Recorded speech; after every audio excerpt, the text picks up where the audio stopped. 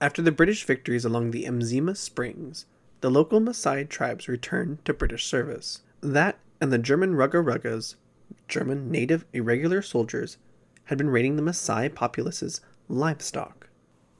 The Germans at Masai had established a forward patrol base at Loitokitok on the slopes of Kilimanjaro, overlooking the plains between Kilimanjaro and the Chaiulu Hills.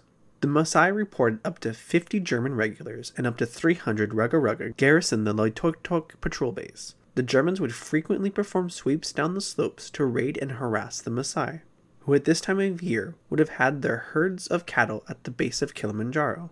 Even in modern times, cattle are the economic lifeline of this region. Because of the close relation the British and Masai maintained, the Germans considered the tribe's livestock as within the rules of war to raid.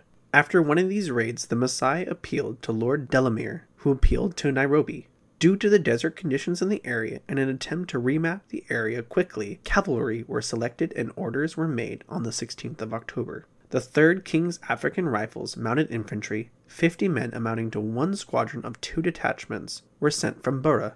The East African Mounted Rifles in Oldonio, Iraq, dispatched their own squadron of 50 men to rendezvous with the King's African Rifles at the Kimiana River. The two units met on the 21st of October, having scared off various parties of irregular raiders. No men were lost on either side. The German Rugas retreated to Loitokitok each time the British closed on them, but the flip side is the British weren't able to charge the German forward patrol base at Loitokitok, being that it was garrisoned by around 300 men. Chasing these random raids, real or symptoms of heat, or imagined, ended on the 26th of October when both units were ordered back to their starting points. While there was little to show in terms of military gains, economically, the Masai were able to farm in peace, and now had even more faith in the British to be at their defense should they call. While the German raid aimed at the Ugandan Railroad had not been launched from this forward base, the Germans there reported British cavalry were ready to sweep them if they ever tried. For now, the German cattle raids ended,